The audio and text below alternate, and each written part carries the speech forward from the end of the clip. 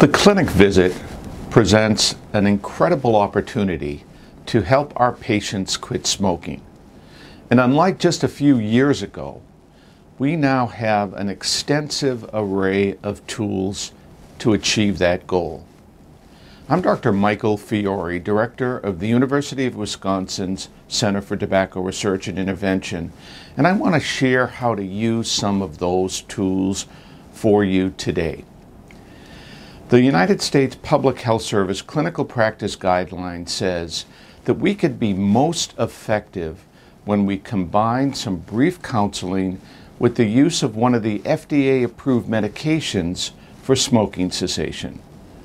I want to describe how to use those medications in a busy clinic visit.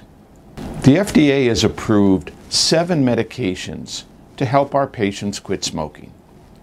These include 5 nicotine medicines, the patch, the gum, the lozenge, the inhaler, and the nasal spray, and 2 non-nicotine medications, pills that work at the site of nicotine addiction, the brain. These are bupropion or varenicline, also known as Chantix. Because that's such a long list of agents to use, I'm going to focus in today on 4 approaches to help our patients to quit. These are the nicotine patch by itself, the nicotine mini lozenge by itself, and the 2 most effective agents, varenicline or Chantix, and combination nicotine replacement therapy. I'm going to start with those latter 2 because they're so effective. First, combination nicotine replacement therapy. In this approach, we prescribe the nicotine patch that provides patients with a round-the-clock delivery of nicotine to blunt overall withdrawal symptoms. But then they have something to turn to when they have a strong urge to have a cigarette, and that is a nicotine mini lozenge. Something that looks like a Tic Tac, and an individual could put it in their mouth, let it dissolve, and help blunt that urge to have a cigarette. This combination, the patch with the mini lozenge, yields some of the highest quit rates we've achieved with smokers motivated to quit. The second agent that is particularly effective is varenicline, the non-nicotine pill, also known as Chantix. Varenicline acts at the site of nicotine addiction on the brain.